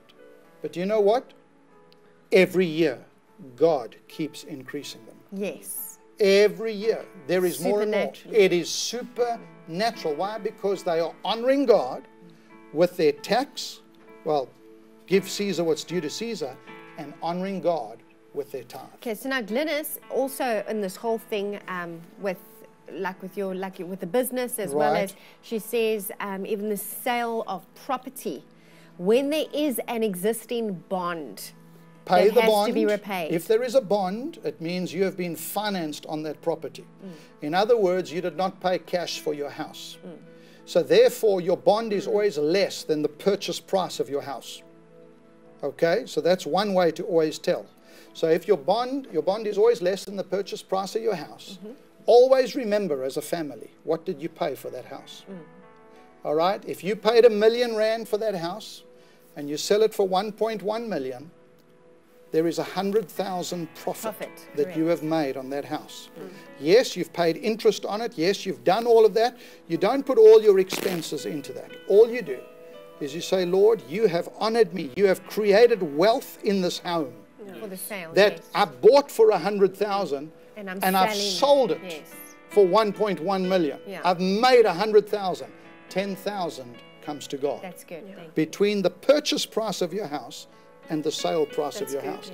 You know, Pastor Nikki, I was telling you privately one or two of these stories, but I want you to understand this. And we've got so much to talk about, and we might have to go into tomorrow. But Jenny and I, when our children were born, we chose to invest in property for them. That was our endowment policy plan for their lives.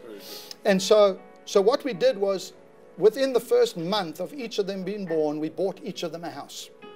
That was something we wanted to do. Now, we didn't have the cash flow to do that.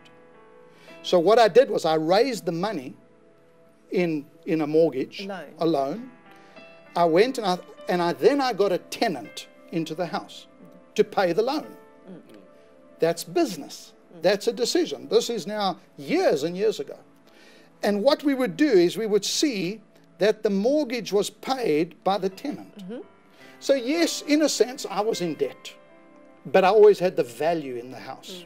While you had a tenant, while I had a tenant, the debt was being paid by the tenant. And you know what? My goal was by the time my children graduate to be able to give them the house. Then they have their own property. That's wisdom. And that's what God says to us, is He says that the wealth of your descendants, you must be able to pass down blessing and prosperity. And that's what we did. And they could do with that home what they wanted. And they could do with that home what they wanted when they graduated. My goal was to pay it off in 7 years. Because I read scripturally that a 7-year debt needs to be expunged after 7 years. So every goal I would set would be a 7-year goal to try and believe God to pay off that home for 7 years. Now here's the part I want to tell you.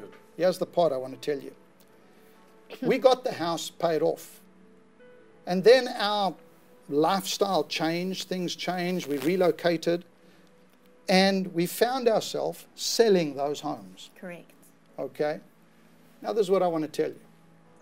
When we sold the home, Jenny and I on each of the children's homes made so much profit from what we had bought to what we had sold.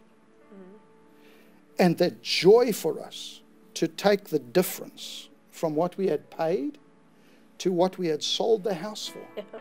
We could take it and we tithed it on their behalf.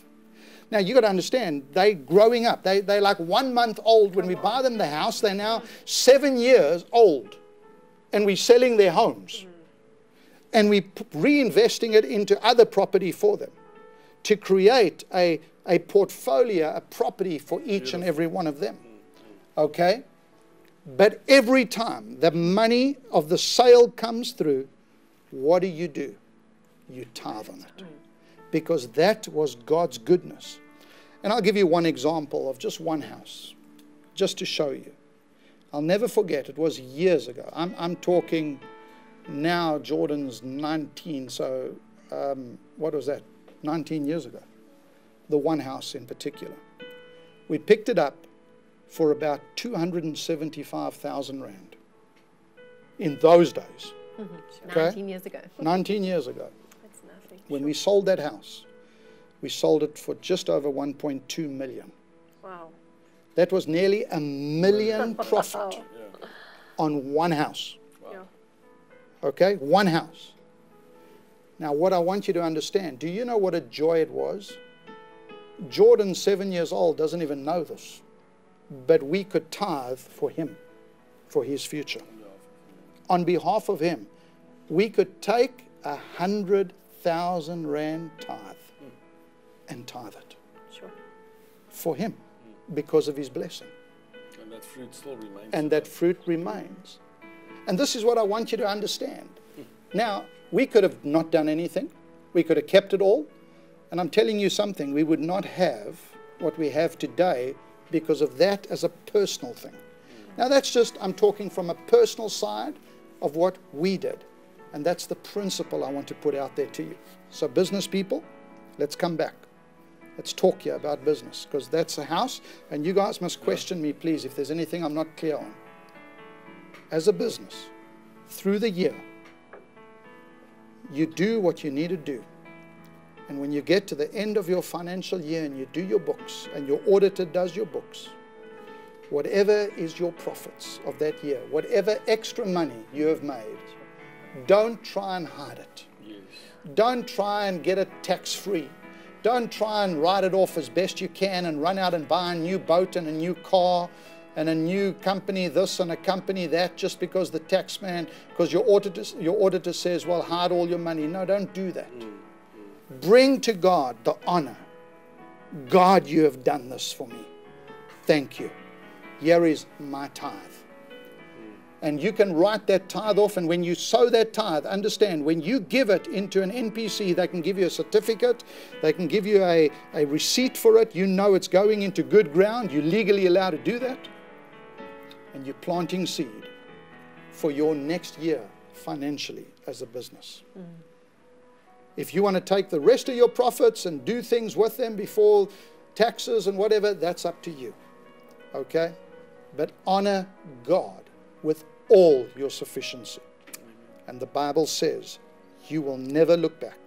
You will be blessed. Amen. So are we still doing business questions? We can. Okay, so Justin gave this question. He said, if I receive a tender project for 150,000 and I borrow 90,000 to pay the employees, must I tithe from the 150 or the 60 profit, as I have to pay back the 90 to the bank? Again, it would be on the profit. It's you tithe on the profit, Justin. Is that Justin? Yes. It's okay, Justin, you tithe on the profit. In other words, for you to do that tender cost you 90,000. All right, that was your cost to fulfill that tender. You made 60,000 profit, you tithe on your profit. So 6,000 goes to God. Okay? It's very simple. Simple, simple, simple. I think that's how you have to tithe just on don't business. try to make it complicated. Don't negotiate with God as if he's the tax man. Yeah. That's what people try. It's exactly what you're trying to say. We hide it here, we put it there. Listen, just deal with God. Simple. Daisy's asking that exact question right here. Look there. Daisy just says, as a business, all of our expenses come off the profits. So how do we work out the tithe? Okay, Daisy, what I want to challenge you with, and this is for every businessman, because every business person does this. You try and you hide your expenses, which is legal. It's not illegal. It's totally legal. Your motor car payments, whatever, for your company car and all of that, you write all that off. What you need to do, Daisy, is you need to say, Lord, how much am I costing this company? It's your own company. As a business person, how much am I costing? In other words, what is my cost to company? There's a figure. You draw a salary over and above that to survive, for your groceries, for your pocket money, to go to movies, to do whatever you want to do. That is a cost to company. That's what you tithe on. What you draw as an individual out of your company, Daisy, you tithe on it. Okay, very important. So Daisy tithes, number one, as an individual every month. Local church. Yes. To the local church Yes. every single month. From his salary. But at the end of the financial year, Daisy, there is profits that you have made from your company. And there's bigger amounts. And then you honor God with your sufficiency. Yeah. And you bring before him and you say, Lord, you have blessed my business. Thank you. And off the Here profit. is the tithe. I'm bringing it to you once a year. Yeah. If every business did this, Yeah. the church would never have lack. Yes. Correct. The reason the churches And the have business lack would be blessed. and the businesses would be blessed. Listen to Yes. me. The reason the churches have lack is because people are not tithing like they should. They're not bringing. That's why. Go and read. Just quickly. Get back to Malachi 3. Malachi 3. I want to go to verse 11. I want to show you from verse 11. I can recite it, but I want you to see verse 11. Look at this. Verse 12. Sorry, verse 12. And all the nations shall call you happy and blessed, for you shall be a land of delight, says the Lord of hosts. What does that mean? People are going to look at you as a church. People are going to look at you as a ministry. People are going to look at you as an individual, look at you as a business. People are going to look and say, wow, what are you doing right? Yes. Come on. We have this business person in our church every year. They are blessed beyond measure. They just go through the moon with income every year. It's like every idea they get just prospers. And I say, God, what is it? And God says, Andre, every single year without fail, that tithe check comes. Every year, it's the exact amount. And it's to the exact amount. So we know exactly as a ministry what their profit was for the year. Because it's 10% of the total profits for the whole year. And that's where that scripture is in verse 12, where it says, and the Lord and all nations shall call you happy and blessed. Why? Because you shall be a land of delight. Why? Because of the blessing of God over you. That's what you will become. You will become a vision of God's goodness. People will look at you and say, Andre, what is it? Jenny, what is it? Nikki, what is it? Lillian, what is it? And everything will change. Because people will see, if you can do this, I can do it. And you know what? God's got no favorites. He's not a respecter. He's not a respecter of persons. And that's why every single one of you that are putting these comments in, every one of you that want to step into your opulent October, I want you to understand that God has got this for you. All He's wanting is for a change to come in your heart, a change to come in your mind where you say, Lord, I'm getting my house in order. I'm getting my business in order. I'm getting my church in order. You know, there are churches that have never, ever given in their life, and then they wonder why they never have. And they wonder why they stay a little church, 20 people, 30. Now, I'm not criticizing little churches. But what I'm saying is your church has to grow. If the presence of God is in your church, no matter where you are, prosperity has to come. And God has to bless you in every area. And Pastor, I challenge you to be a tither. I challenge you to be a giver as a church. You say, where must we give? Faith Broadcasting Network's a good place to start. Because this is a network that's reaching nations. So what does that mean? Remember I spoke about the anointing of God coming upon you? If you want your church to move from just being a little suburban church to suddenly being a city church, to suddenly being reaching a region, a nation, an area, a state, wherever, then you've got to tithe into something that's bigger than you. You've got to bring it into something that's bigger than you.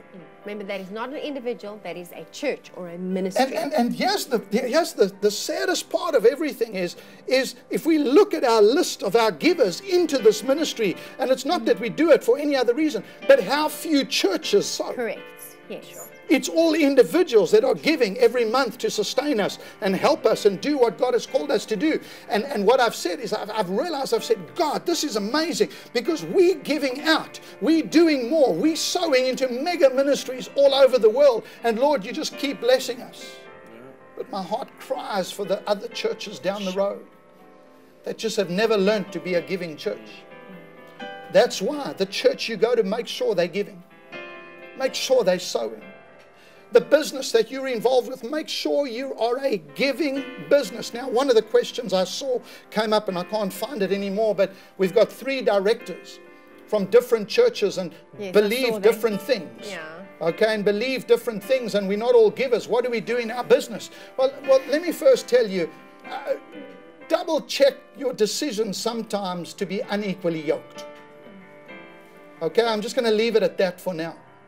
But maybe you went into business and you're committed now. You can't get out. I've been in one situation once in my life where I was unequally yoked, and I said, God, never again. Yeah. The thing nearly destroyed me in one business endeavor that I branched into, and my team know and my board know I will never get into business with anyone that is not born again, that is not spirit-filled, because I can't operate in that realm financially that we have to operate in by faith if they're not born again. And I had a brilliant business partner, great mind, great individual, but he just was not born again. And it just couldn't work. I had to separate, and I had to sell out and leave that situation. You don't ever want to be unequally yoked. But if you are, listen, God will bless your third when you apply this principle to your third.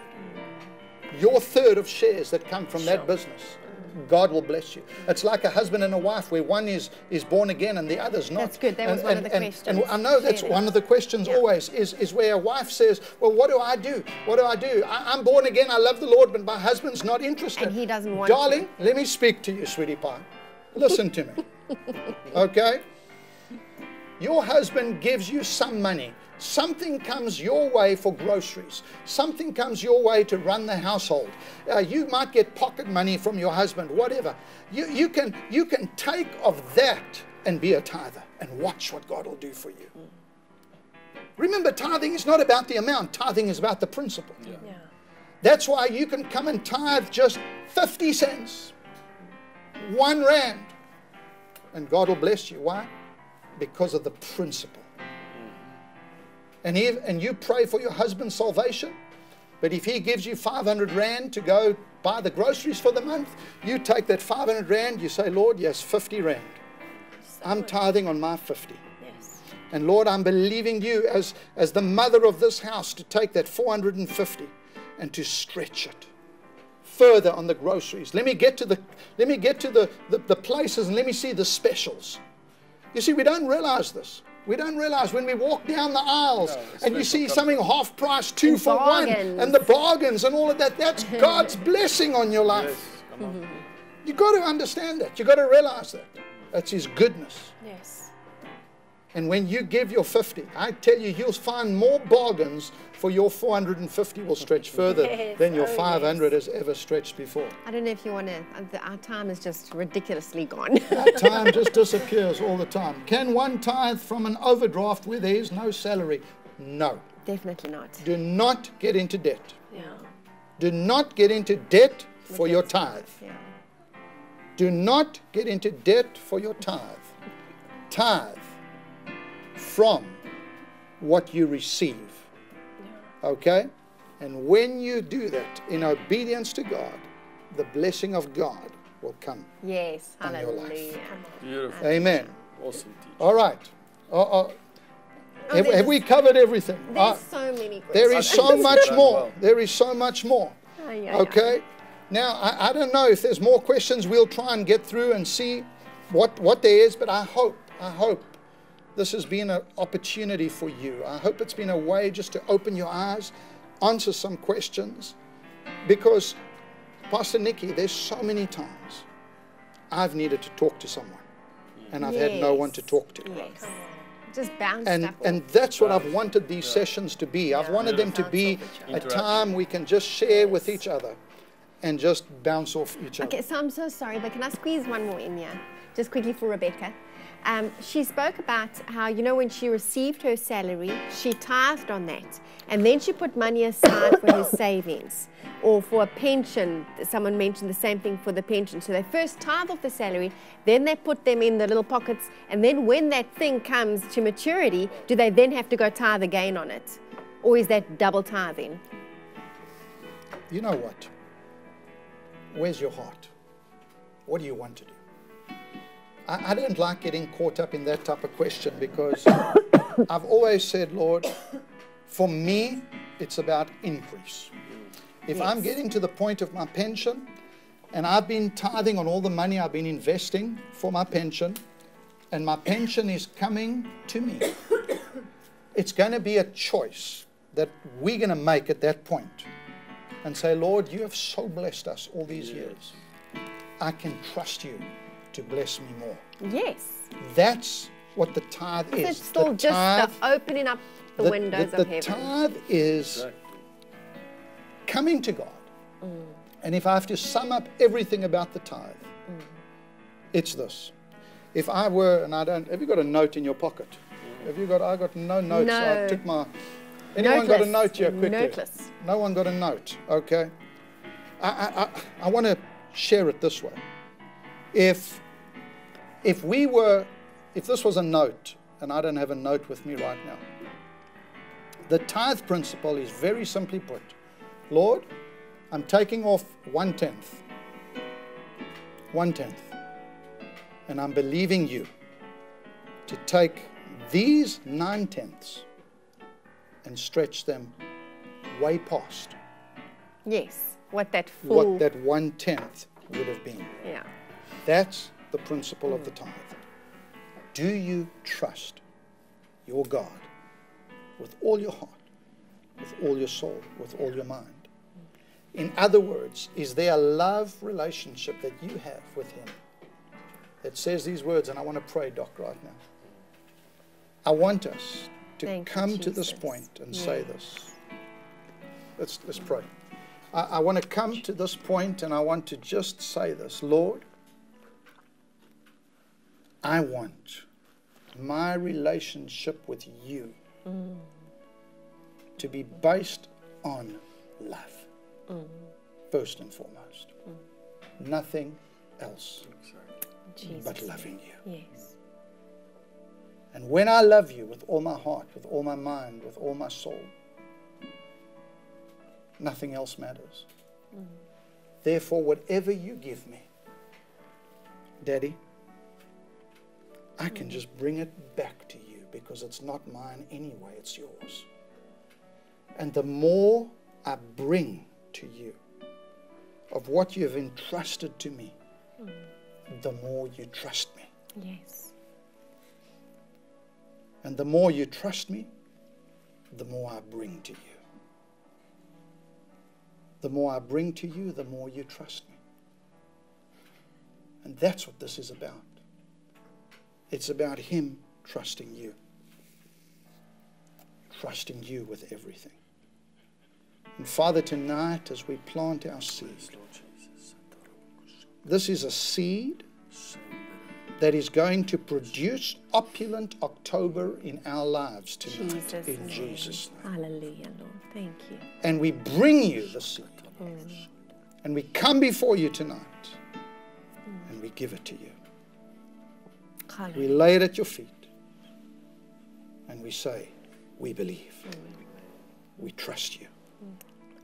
To take this seed and to multiply it in the name of Jesus. Thank you, Amen. God. Hallelujah. Now listen, I can't believe the time's run out like this. Wow. I want you to get that seed in the ground tonight. Your opulent October seed of what you're positioning and what you believe in God for. We're going to talk more tomorrow night about the seed, and I'm just going to pick up wherever we left off, because we're wanting this to help you. We're wanting this to grow in your life. And that's why it's not a, it's like if I was sitting in front of you, this is how I would talk to you. That's what I've wanted it to be. Yes. To help you become all God has for you. So I want you to get that seed in the ground. The details on the screen. But I want us also to get our communion elements ready. Come on, let's seal this time in the presence of the Lord. Let's seal this word. And we've spoken through a lot of things. We've said a lot. We've done a lot. But let's seal this. And tonight, I want you, when we go off air, I want you, if you have never tithed, I want you to tithe into your local storehouse tonight. Yes. I want you to put God first and trust Him with all of your heart. And then I want you to do one other thing. I want you to sow a seed tonight into your local church as well. I want you to get it ready. It's Wednesday night. I want you to get it ready in your local church. And I want you to say, I'm sowing this seed because I'm believing for this month, my church to be blessed beyond measure. Amen. In the name of Jesus. Yes. And then I want you to say, Lord, I give it with my heart, my love to you. And I'm trusting, Lord, that this month will be the best month ever in 2020. Hallelujah. Because that's what God told me it's going to be. And Lord, we seal it Yes. with the bread and the cup right now. We thank you for your body and your blood that was broken. Yes. And we seal this word now. In Jesus' name. We partake of the blessing of who you are. And we remember what you did. You broke the curse of poverty that we can be blessed. In Jesus' name. Hallelujah. Let's receive the bread and the cup.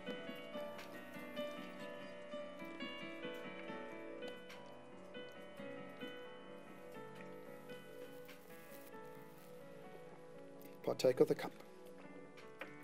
Thank you, Jesus. Wow. I can't believe time ran like it ran. I mean, suddenly I looked at the clock and I realized we're out of time.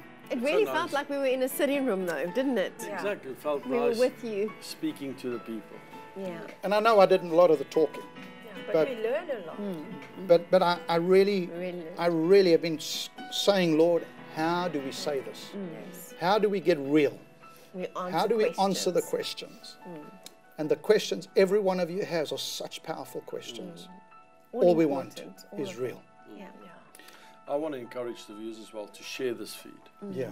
You know, I think there are so many wisdom, you know, nuggets that was shared of people just asking all these questions. You know, Monday night, Tuesday night, tonight, share this feed, save it somewhere on a video file for you. Always have it. Make notes. Go back, listen to it. I don't know if they can put it on a podcast for the people, but it's so amazing that you can just have these principles with you because you're always going to need them. People always have questions about giving. And if you can have this in the archive somewhere in your files, you can always go back. For me, share the feed. That's right. Share the link with somebody who's got questions. Go and listen again, because lots of your answers are it's on all on the app as well. Get the FaithNOW app. All right, every program's there. Back on Facebook as well. And tomorrow night, we're going to carry on. Okay, I'm excited about tomorrow night. We're just carrying on with what God has for us. We love you. We appreciate you. Thank you for allowing us in your home. Sorry the time ran out like that. But all that's left to say is, Michael, take us home.